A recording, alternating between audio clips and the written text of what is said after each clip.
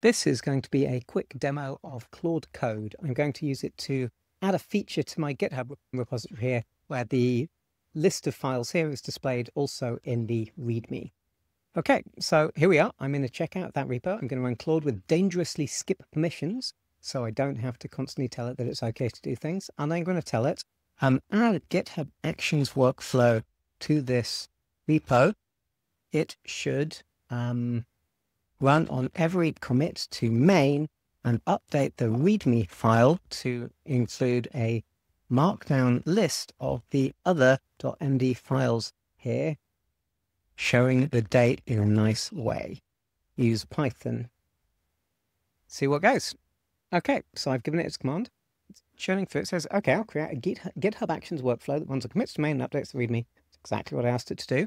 And it's given itself a little to-do list. So it's going to explore the repository structure, create that workflows directory, write the Python script, create GitHub Actions workflow to run it, and update. It's updating the to-dos already. So now it's working on the explore repository structure. There's not much in here. There's only about 5 files. It's creating that workflows directory. That should be pretty quick. It can run mkdir/-p. Now it's going to write a Python script. Now this is going to be the interesting one because I want it to update my readme.md file in place. I wonder what mechanism it's going to choose for doing it. Let's see what happens. It says it's still exploring. Okay, here we go. So wrote 53 lines to update readme.py. You know what? Let's pop into this directory and run Z so we can see what it's doing. So here's that update readme script that it just wrote. It gets the MD files, and it passes the date from the file name. That's nice. Month name.title. Where does it get month name from? Oh, it's in the file name, obviously. It's going to look for read, and then it's going to find the archive bit in content. So it's going to look for that header, and it'll either replace that header or it'll add it if it's not in there. That seems pretty smart. Okay. So now it's creating a GitHub Actions workflow YAML file. And here we go. There's .github/workflows. I wonder what rope project is. That's not something I asked for. We'll figure that out in a moment. I'm actually going to run that update readme file just to see what happens. In fact, I'll do it by, let's make myself a temp/test. I'll copy readme to temp test. I'll copy update readme to temp test. Let's see what happens when we... You know what? I need to copy...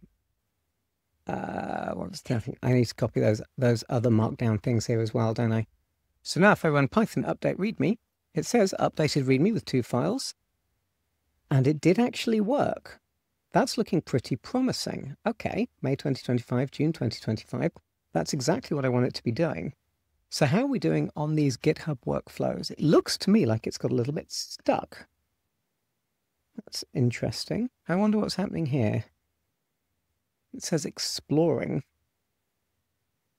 Yeah, I'm going to interrupt it and say, Python is good now, do the workflow. And let's see what happens. Okay, well, it's started ticking through the tokens, so surely something is going on. There we go. This is the update readme.yaml. And I know enough GitHub Actions to be able to look at this, and that looks correct. Push to main, check out the repo, set up Python, looks fine. Python update readme, and then it's going to commit and push. That looks great. Okay, great. Commit and push it. Okay. Normally I do the commit message myself, but in this case, let's see what Claude does.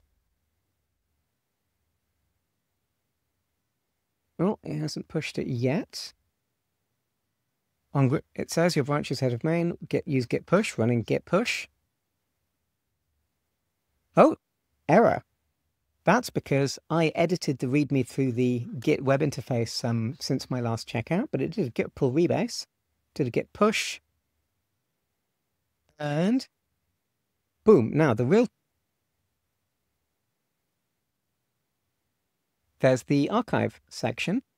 That does seem to have worked. I'm concerned that Claude had already run the script there. Okay, so to test this, what I'm going to do is I'm going to remove that, and I'm going to see if removing it causes it to be re-added again.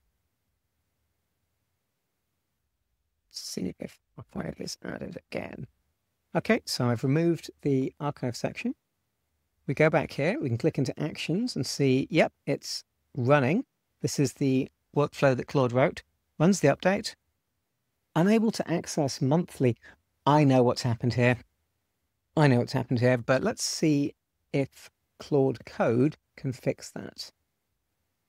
So what's happened here is that in GitHub Action workflows, you need to specify a permission block at the very top. You need to say which permissions the token that is assigned to the workflow needs.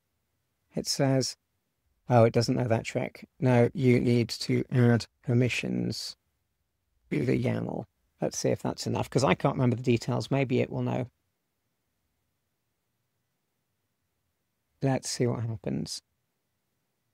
I normally put that in the root, but to put that in the job, that might work. Let's see. Of course, when it tries to push, it's going to have to rebase yet again. Just tell it rebase and push.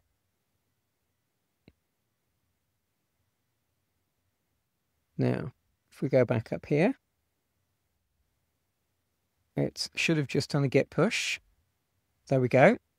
And this just did the update README. So at this point, our README is, oh, it's got the archive stuff in again because it happened that quickly. Look at this. That's it. It's worked. Everything is working as expected.